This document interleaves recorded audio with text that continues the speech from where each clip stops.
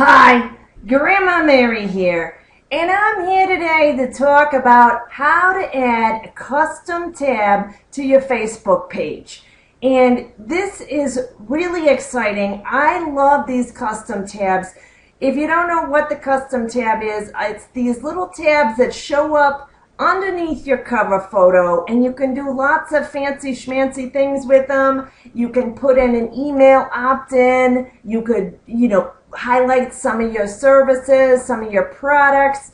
You could do whatever. The sky's the limit. You've got some that are already built that are kind of easy to install, like this Pinterest one, or you can do some custom ones that you design. Now, before we get started, some people talk about these custom tabs as not being worth it and why bother. Now, that can be true. A lot of people don't always visit these custom tabs, but you can showcase them. You can do things like advertise these tabs. You can use a link to put in your status update to the tab to highlight them a little more to some of your fans.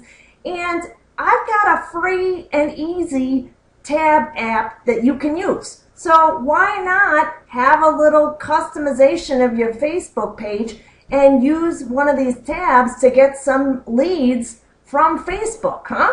Who doesn't want more leads into their business? Why not use Facebook to get them? So I'm going to tell you how to do it with a handy little app called Tabfoundry. You can find it at tabfoundry.com. Let's head on over there to take a look, and I just want you to not judge me over the number of tabs I've got open. Do not make me close my tabs. I'm a little bit of a tabaholic, okay? So let's go into the tabfoundry.com, and it's easy to get started. Again, free and easy, two of my favorite words. I'm a cheap date right there. So all you have to do to get started, it's pretty intuitive, is just click the green Get Started button.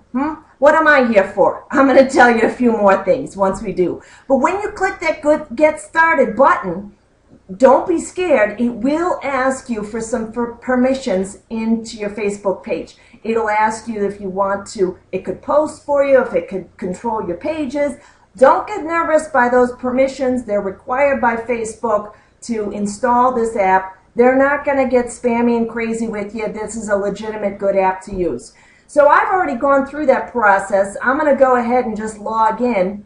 And logging in is super easy. You don't have to remember any passwords. It logs you in through Facebook.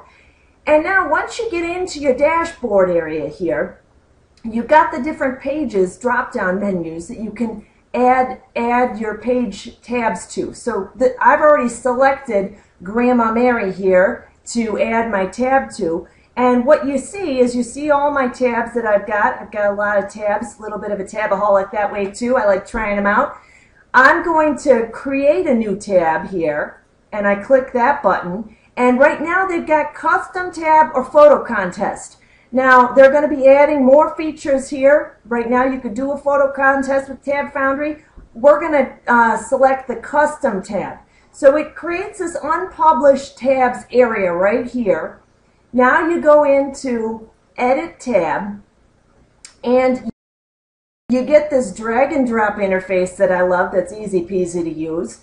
And I have created a few things ahead of time to make this whole process easier. So you may want to think about how your tab is going to look. You can do all kinds of cool things like put in custom colors and then put in some text and some photos and multimedia.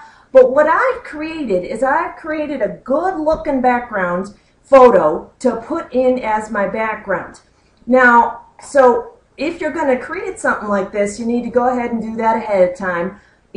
Mine is 810 pixels wide by 525 pixels high, and that way it's all above the fold. People don't have to know scrolling, all that kind of stuff, and it looks good. So I'm going to go ahead and select background here, and you could, again, pick that color. But I'm going to upload my background from my photos that I've created before. So I've got this good looking background, and if you're good with graphics, go ahead and create your own background with whatever graphics package you use, or go ahead and find a designer, a graphics designer.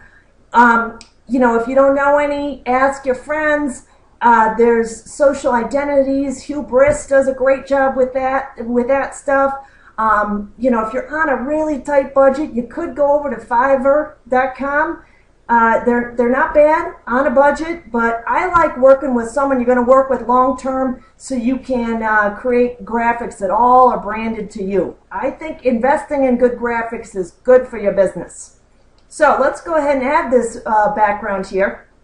And I remind people to click the like, just in case they're landing on this page from an ad or something like that. I tell them to make sure they click on the like button because it's kind of up in that corner. So you might want to think about your design with that. Now we can add some, I'm going to add a little multimedia here. I'm going to add a YouTube video. And all you have to do is have the video URL that you're going to put in here. So I'm going to go over to my Meet Grandma Mary video, and I'm going to just cut and paste this little video URL. I've gone to the share button here to get the exact URL of this particular video. So now I go in here and I click set. And now the handy thing is you can just like drag this, make it a little smaller, drag it where you want it. I want to cover up those words there. I'm going to center it. Okay, looks good. Now I want to get leads from Facebook, right? Don't you want some leads from Facebook? So I'm giving them a little freebie here. Enter your name and email, or enter your email address to get instant access to my social media success report. So what I have is I have this tied to Aweber. Now Aweber is the email delivery service I use, AWEBER.com.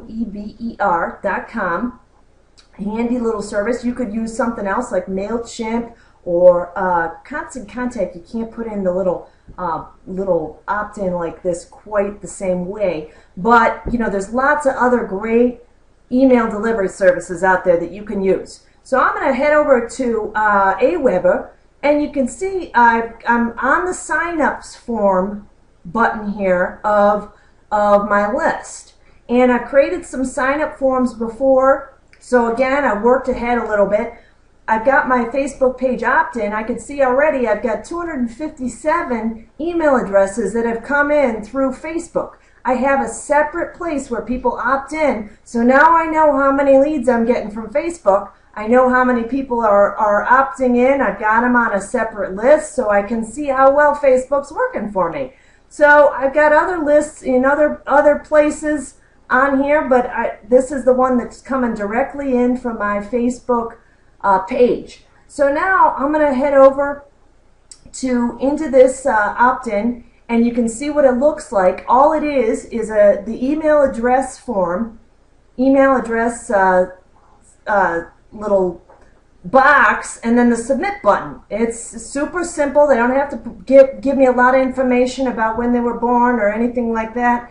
They can just opt in with an email address. So I'm going to head over to the publish spot, and I'm going to install my own form here. I always like taking the raw HTML version. I just find like sometimes things happen that are a little strange sometimes with the JavaScript. So I'm going to head back to Tabfoundry. Now I'm going to use the tools area. And they actually are already integrated with Aweber, but I'm showing you the kind of the longer way just in case you're using something else. But they're already integrated with Aweber and MailChimp. I'm going to just show you how you add an HTML box here. So now I'm going to paste the form, and now there it is, my little email address. And again, I can drag and drop this. Whoa, drag and drop it over here, make it a little smaller, and I'm going to put it right over here underneath there. We got the little submit button prominent. It's looking good. Okay, so there we are. It's looking good. I've got a little video, got the place where they enter the email, tell them to click like. I'm going to go ahead and click publish. Now, one other thing I'm going to mention here is they've got also the like gate.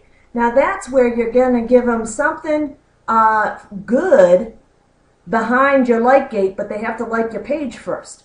I like not making it too hard, just getting that email address. You know, if they forget to like it, that's okay. I've got their email. So for my opt-in, I just like it making it as easy as possible. So now I'm going to click Publish Changes, and there it is. It's on my Grandma Mary page, and you can also preview it too. I didn't even preview it. I just went for it. So there it is. It's right there. Now I'm going to go ahead and edit it because I want to change that little cover photo as well. So to do that, you click on the name and icon up here, and I'm going to go ahead and edit that tab icon and upload a little tab image, again created beforehand, 111 pixels wide by 74 pixels high. I'm going to choose this one and set it. Now I'm also going to rename it to Free Stuff. Who doesn't want free stuff, huh? It's free good stuff. This is good stuff. And there we go. We've got the name added. And again, we'll just publish all the changes on there. You can preview it if you want to see it beforehand. It's renamed Free Stuff. Now, if I want to go ahead and change the location of where that's at, to put it in that top row, I have to go down to my page, and I'm going to click this down arrow and scroll down to where it shows up down here, and I'm going to swap it with this free goodies tab here. Is that the one that's, I use so many tabs. No, I'm going to swap it with my Pinterest tab. Now where did it go? I do a lot of experimenting.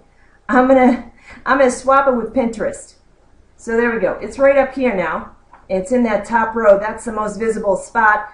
So that's it. Easy peasy. Go out and check out tabfoundry.com, and hope that helped, and talk to you next time.